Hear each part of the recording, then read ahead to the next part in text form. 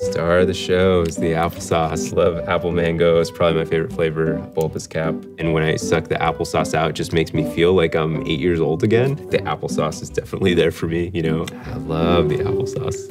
Love it. Hey, I'm Alan with REI, and I'm gonna talk about my favorite plant-based foods that fuel my run.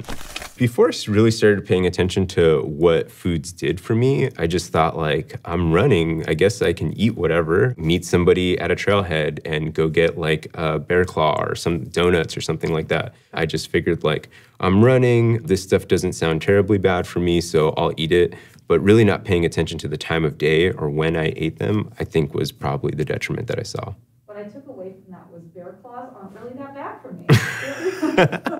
I've been eating mostly plant-based for a long time, but it was always based around like my ethics. I didn't really care what it was doing to me. I was just like, I feel good about the environment and the animals, so that's kind of what I did. I wasn't concerned about the content of fat or any of macro ratio, or I never even understood what those terms meant. But about last year, I had this episode where essentially I fainted unexpectedly. Luckily, I had a neighbor that she was able to kind of take me to the emergency room. I lost my balance. It was a lot of vertigo stuff, and went to a couple specialists. And I was like, is there any indication of what happened? They're like, some of your vitamin levels are low. I kind of decided to focus more and be more intentional on nutritional value and just long-term health. So it kind of started off with just trying to be healthier and trying to make sure that I can kind of get all the nutrients that I needed, at least start to. And then I started to notice how it affected my running. I felt better when I woke up. I didn't feel as tired. I felt like I had more energy throughout the day, even though I was running more often. My pre-run fuel, try to keep it pretty simple. If I'm running first thing in the morning, then I'll start in my overnight fasted state. I might fuel on the run, but usually I'll just have some water before, settle my stomach, and then feel pretty good on my run. If I'm running in the afternoon, then I'll start with my morning smoothie. It starts with some bananas that you can kind of see in the almond milk down there. There's some spinach, there's some blueberries, chia seed, hemp seed, cacao, cayenne pepper, some turmeric, and some cinnamon in it. And it's just everything I didn't know I wanted until I had it every day. And now I just like, on days that I don't have it, if I'm traveling or if I'm camping or something, I'm constantly thinking of like, how could I bring my blender with me the next time, you know? It's probably my favorite thing to have pre-run if I'm gonna run later in the day. And then I'll probably move towards like some snacks, some peanut butter, some brown rice cakes. This will give me some protein, some other nutritional stuff that I'm looking for. And I might do some quick dates or applesauce before, and that'll give me that quick energy that I'll need and feel good if I'm gonna go on a run in the afternoon. If I'm gonna go on a run in the evening, then I'll do the smoothie, I'll do some snacks like the peanut butter and the rice cakes, and I'll do a salad. And the salad is mostly just so that I make sure I'm getting my nutrition throughout the day. So there'll be some power greens. And then right before my run, I'll probably do some quick sugars that are easy to absorb, like the dates or the applesauce.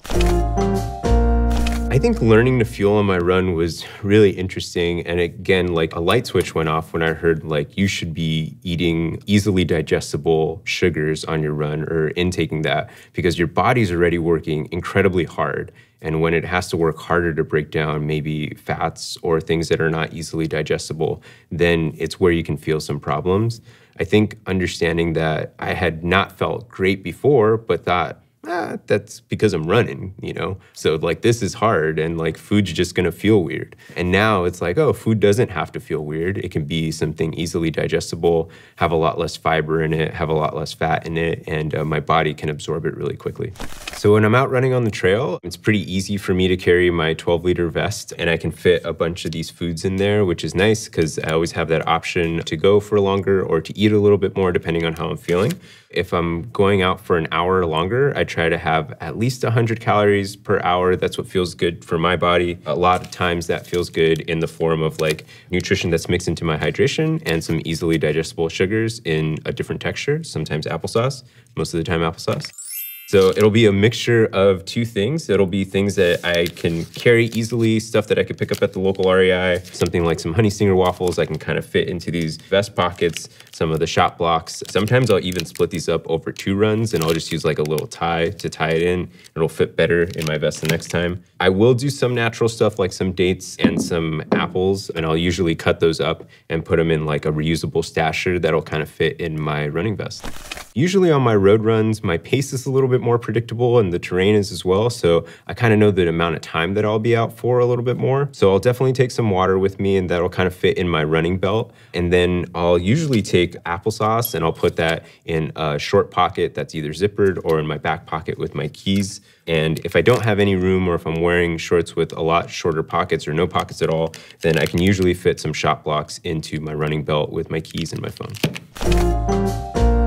A lot of my nutritional kind of guidance for myself is based on if I'm going to be out for an hour or more. But there are times when I go out for shorter periods of time, or this year, something I'd never thought I'd do is like trying to run faster, which feels very weird and kind of like an ego thing, so I don't like to think about it very much, but it means that I'm out for perhaps less than an hour.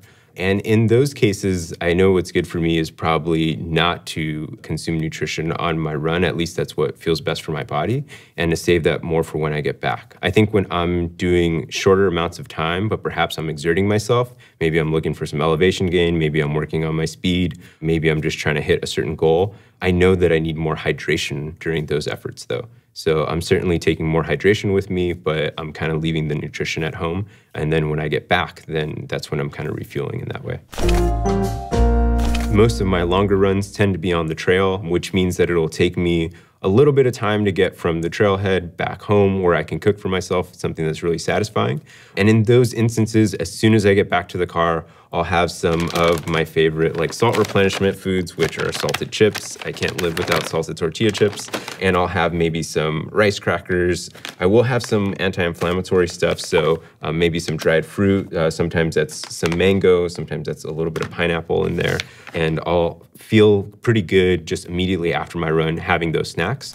Some other recovery and post-run considerations I have are how to replenish some of the electrolytes. So when I get back into my car, especially if I'm coming from a trail run, I'll have a bottle full of like some hydration that's infused with some of the Noon tablets or some of the scratch powder, just to kind of help refuel that. There's also some natural replenishment for electrolytes. Bananas are really good for that, so I might have that afterwards. It's also really hard. I heard somebody frame it in this way and it made total sense to me. They're like, if you're out and doing an endurance thing for 4 hours, like think about the amount of water you have to replace. Lots of times I'll have like a smoothie cup this full of just water as soon as I get back, and then probably have a couple of these. So I'll be really conscious of the amount of water I have after the run or the really high exertion activity, just so that I can be able to feel like I'm rehydrating, my body feels better, and it kind of makes me feel like I have more energy.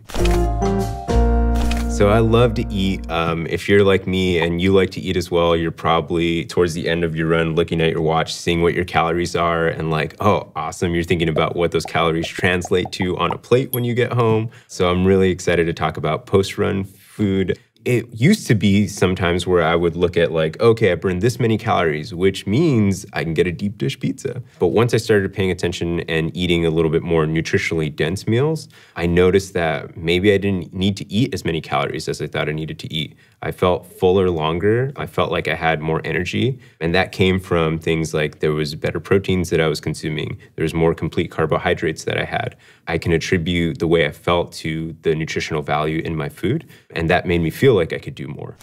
Bigger meals for me, I try to stay with a pretty simple formula. I've heard some folks say with a grain, a green, and a bean. And that just is really easy for me to remember. Grains, right after I do a long run, I'll try to go with maybe white rice because it's easily absorbed through my body a little bit more. Brown rice has a little bit more fiber, which means I'll be fuller for longer, but it also means it'll take a little bit longer to kind of go into my body. And if I'm trying to refuel and I've done a pretty big effort, then I'll try to go with white rice. Usually I'll put a lot of amino acids on there so that it'll kind of have that salt on there, but it'll also be nutritional. For the bean, the easiest thing to do when I've just run for a couple hours, I don't really want to like start to boil beans and make beans and do all that. I'll reach for the canned refried beans. Usually just a few ingredients in there. There's salt in there most of the time, or there's non-salted versions. You can add the amount of salt you want. And then I'll just add a ton of veggies. I've heard once somebody say like, just eat as many colors as you can. And I think that's what I try to do. So I'll grab some like carrots, some peppers of different colors, some sweet potatoes, some green beans, which is again another bean and giving you more some of that nutritional value. Sometimes if I want to treat myself, I'll add some plant-based protein. So for me, a lot of times that's tofu. If I'm feeling like I really want to splurge, then I'll go with some like impossible meats in there. and just add that to even maybe some pasta or maybe some stir fry, just to give myself a little bit more flavor, and it also adds a little bit more protein there.